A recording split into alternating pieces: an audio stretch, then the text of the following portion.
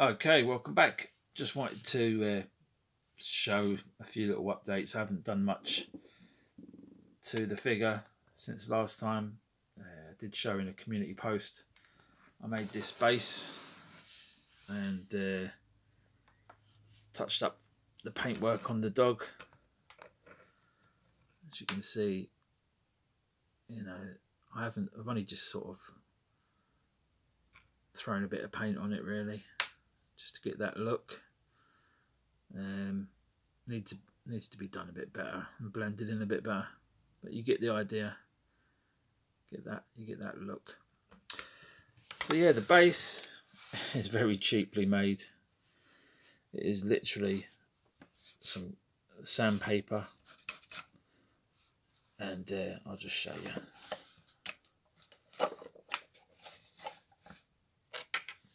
It's literally some sandpaper, and then there's some cardboard, and then just a load of lollipop sticks glued onto it, and that's it. And then just weathered to give it that dirty, dusty road look. In fact, the road's more dusty than Max's and the dog. But yeah, it's just something I'll keep coming back to and just keep adding. Doing the lines is pretty simple. Just use some tape off the lines, and then paint on the yellow stripe. So simple as. Also with this set, I want to repaint the boots. I'm not too happy the colour of the boots with all this weathering. I'd rather paint them black and start again. And yeah, obviously the dog needs a few little upgrades. Paint wires blending in a bit better. Did repaint the scarf brighter red. Could go with a cloth one. I've seen other people do it, but I quite like the sculpting on that, so I'll just probably leave it. For Matthew Binney, he wanted to see the video case, so I'll show you that now. Give you a good look at it without the glare of the light. Move this stuff out of the way. Oh, no, shadows. Right, there you go. One man can make the difference. Nice bit of artwork there.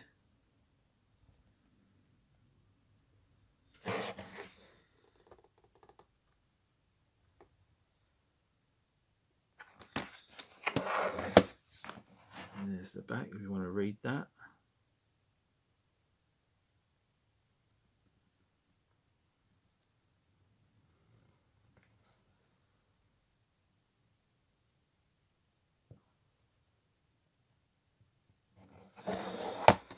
And quick look at the tape.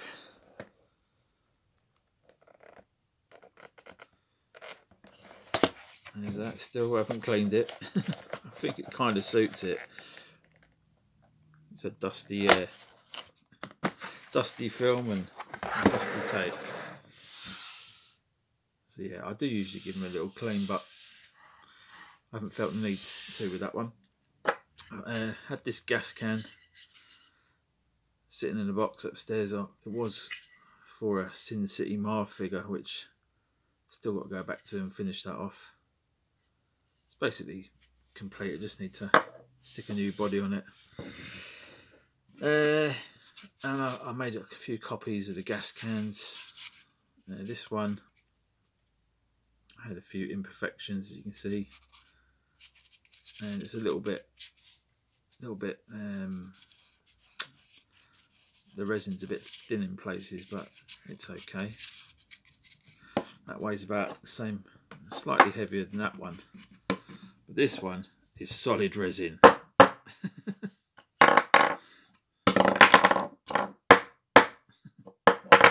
It's solid, and as you can see, the paint transfer from there come off that one.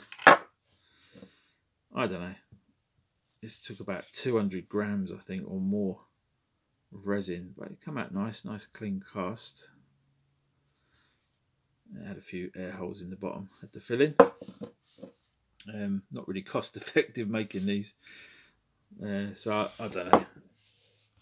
This one I done by rotor casting made the mould and then poured the resin in and just kept rotating it. That's why it's a little bit uneven, a little bit thinner in parts, but it does the job and uses probably about half. You can see there it's a bit thin.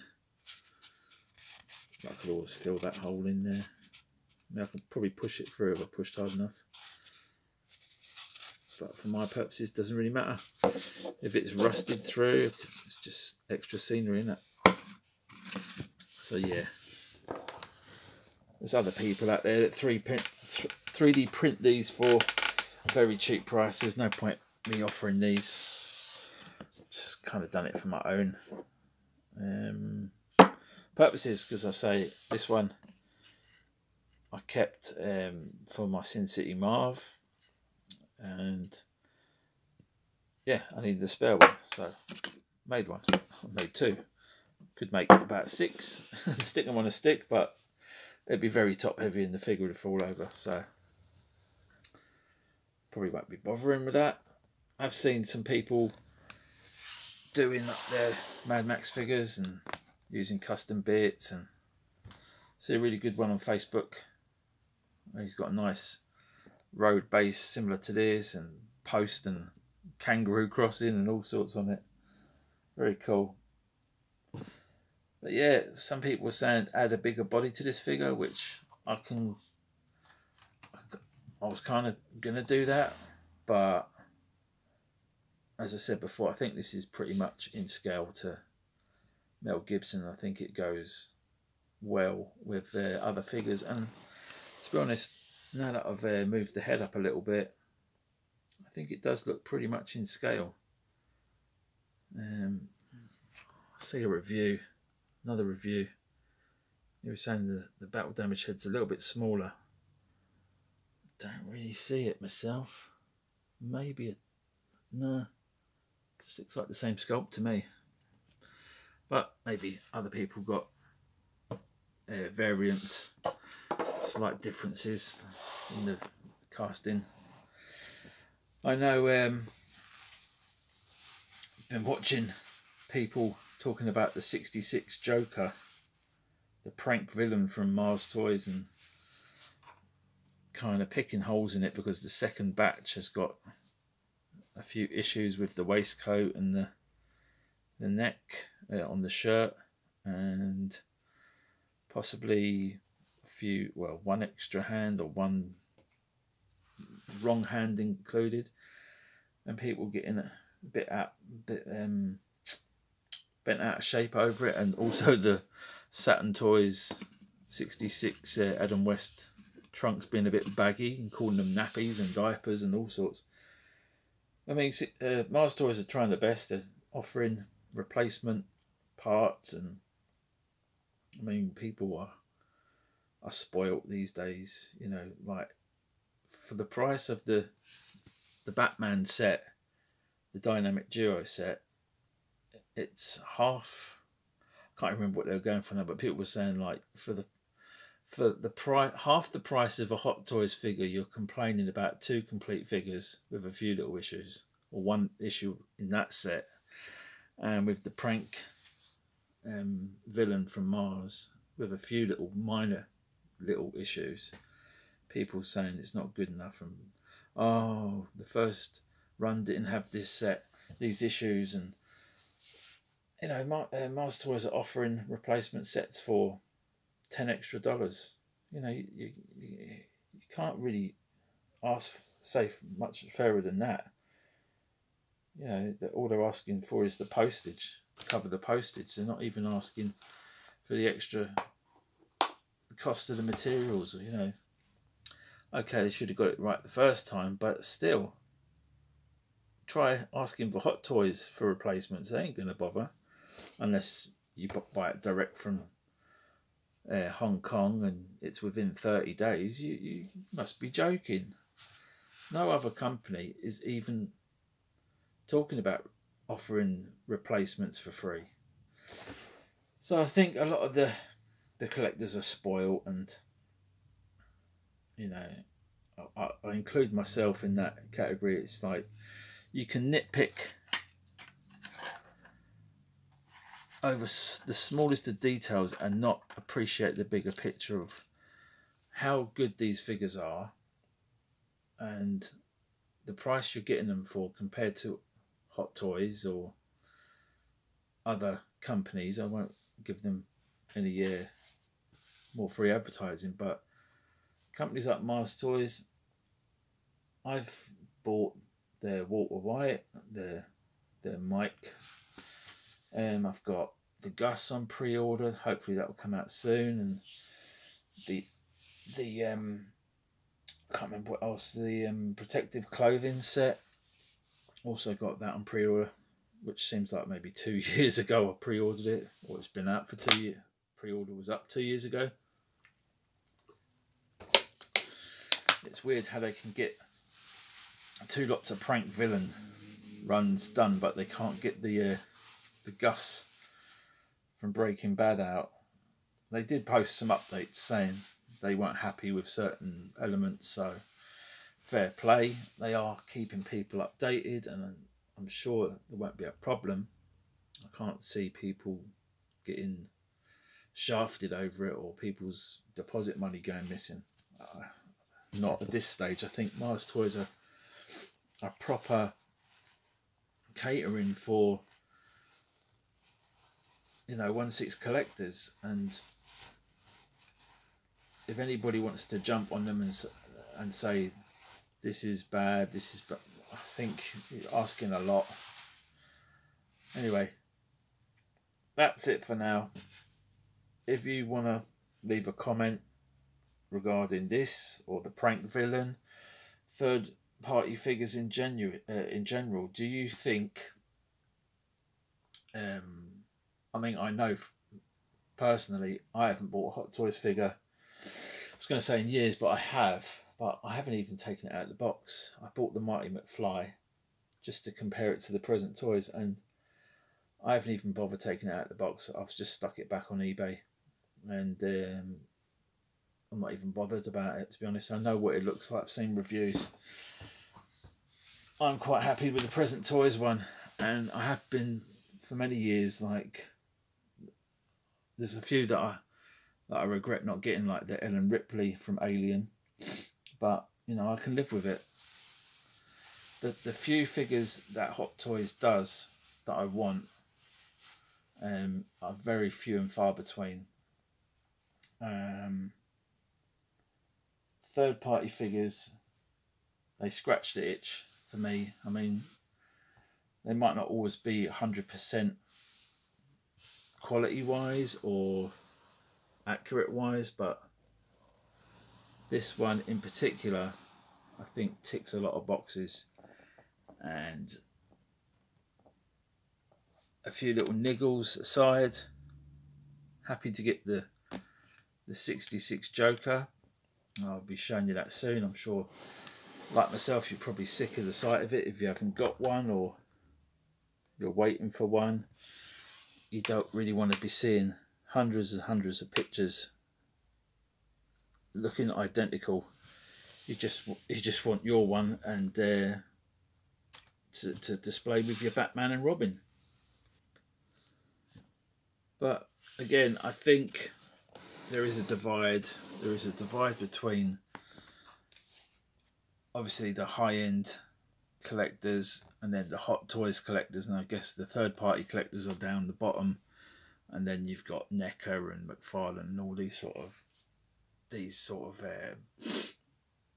I don't even know what you call it, social status.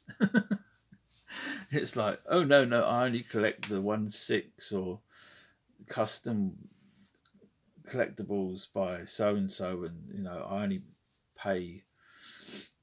only buy figures that are 4 digits. Well, so do I, but mine has the decimal point after the first 3 figures instead of the 4th. Anyway, you know what I'm talking about. I'm talking rubbish.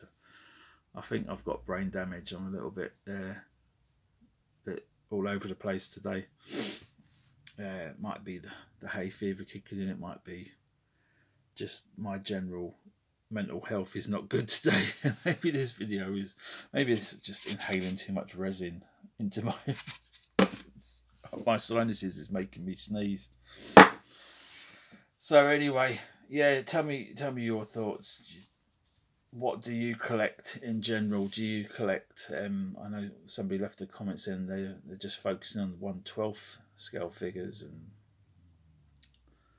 and yeah, I mean you do get a lot more for your money if you're going to go that route. I know Funko Freddy collects mostly the smaller stuff, the NECA, and some people, you know, just collect the odd bit here and there, and their focus is mainly on movie memorabilia or props or statues or busts or whatever.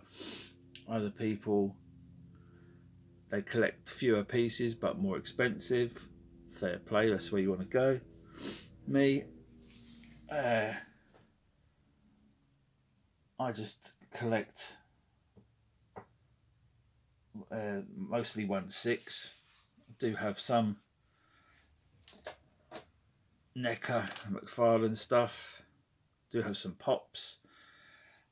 I have got some new pops to show, but you know, I tried to dip my toe in all different fields, videos, posters, make my own stuff. And you know, a lot of things interest me, like the video stuff and music. You know, I've just got a lot of different things that interest me. Other people are more focused and more, you know, I'm going to say narrow-minded, but it's not even narrow-minded, it's just more focused. They just want to concentrate their time and their money into one avenue, which, you know, probably is the best way to go, but it's never been me. I always lose interest in one particular field of collecting, or, you know, it's like with this, I started painting it while I was watching something else, and really I need to go back and add more detail and more colour and blend around the face more, but I get distracted quite easily, so I'll come back to it and I'll finish it once I've completed a few other things. I've got to move some stuff about. I want to set up a better area for the tapes, and yeah, got to declutter a lot of stuff. I've been saying it for years. Got to sell a lot of stuff. I'm trying. It's not easy. It's easy to buy the stuff. It's not so easy to sell it. Well, it is. It's just my mentality. It's just like keep everything. And once I sell something, it's like, oh shit, I should have sold that. But currently for sale, I've got the quarter scale NECA Superman. I haven't even shown that in a review proper. I've just showed it quickly in one video. It's a nice figure, but I don't really need it. I've got the iconic Studios Patrick Bateman on eBay up for sale. I've also got the Marty McFly with Einstein on eBay for sale. I've got other things I need to list, but yeah, small steps. I'll get there in the end once I've sold a few things. But also you get people lowballing you, and it's just like, I just hate dealing with people when they lowball you, or you know there might be a problem down the line with item not as received, or oh, this has got a ding, or this has got a little paint blip, or whatever. You got to cover yourself. It's such a stressful thing, because I know some people are arseholes just to get a few quid knocked off. Anyway, take it easy. I'll speak soon. Bye bye.